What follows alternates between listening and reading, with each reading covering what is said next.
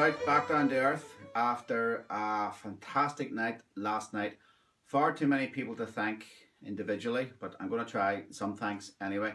First of all, huge thanks to the amazing team at Weddings Online for all the help and the organisation behind last night's event.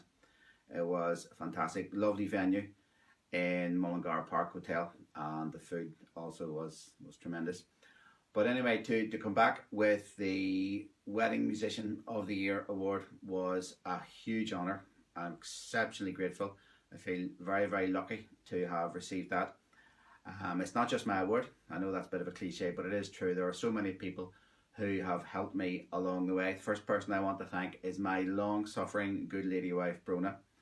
Apart from taking care of a lot of the admin behind the scenes, she also helps out by playing harp and whistle at some of our weddings.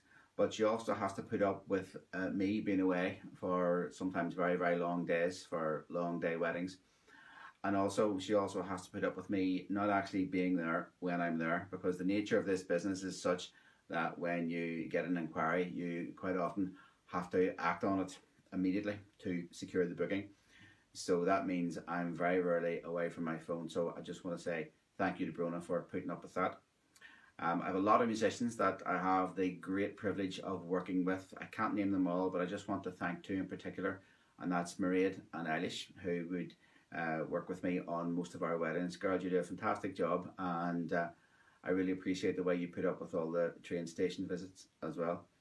And all my other musician friends, current and past, I really, really appreciate everything that you've done to help us get this fantastic award. I really am very, very grateful. And then, of course, it just wouldn't be possible without all the brides and grooms who engage us to perform on their very, very special day. It is a tremendous honour to be able to do that, and we thank you so much for that. The diary this year is busier than it ever has been, which of course is wonderful. We're delighted about that. Looking forward to visiting a lot of new venues along the way as well. And thanks to everybody who voted for us to get into the final. And then thanks to the judges for their decision, which we're very happy for as well. So thank you again, everybody. What do we do now? Well, we're just going to keep doing what we're doing, and we're going to try and get even better. So thanks again.